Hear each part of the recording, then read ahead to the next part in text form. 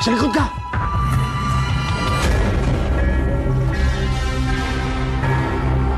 Dito tayo!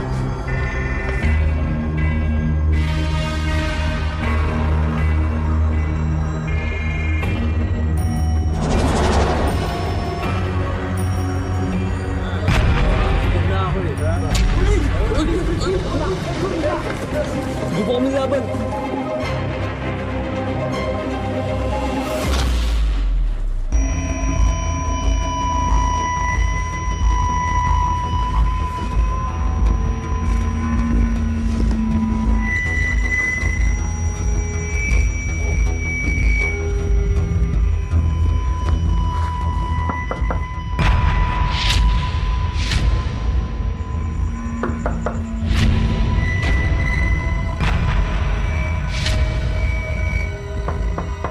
Sino yan?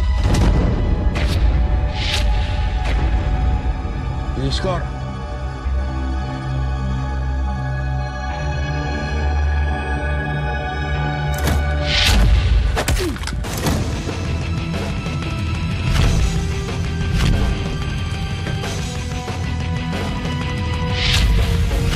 dami nakikitain natin dyan, mapapatapos ka na itong bahay ko. Ako naman, bibili ng bago mo. To, ikaw to, alam ang bibili mo. Ako, mambababae. Tigil sa baba! Baba pa yan! Baba! Sige! Oh! Sige! Humukan yung kumilos ng masama! Masasabunin ko lahat ang mumuni nyo! Baba pa yan! Baba! Baba! Baba!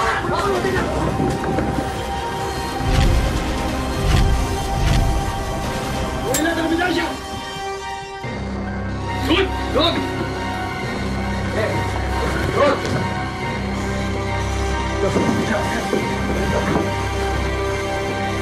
Good!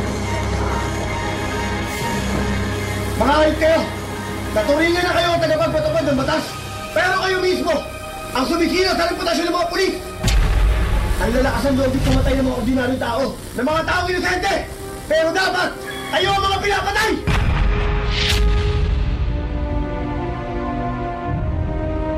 Bitbitin ang lahat ng mga yan!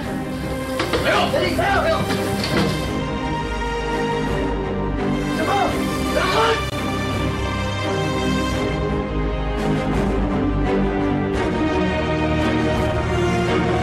Tara!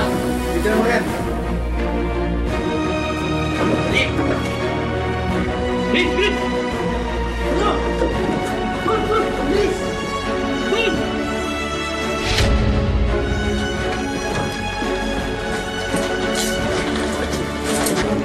Kayo! Kayo!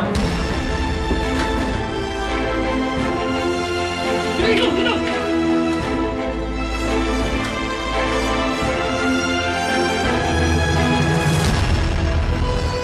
Nandito tayo sa isang depressed area sa Kalakhang, Maynila para nga masaksihan ang bagong misyon ng Presidential Anti-Crime Task Force o mas kilala sa Task Force Agila.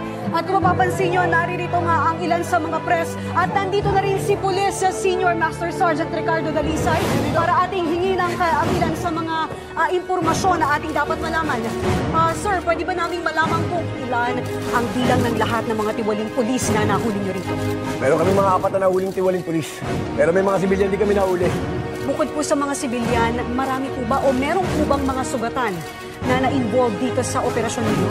Wala naman na sugatan. At sinigurado rin namin na walang madadamay ng mga ordinaryong tao.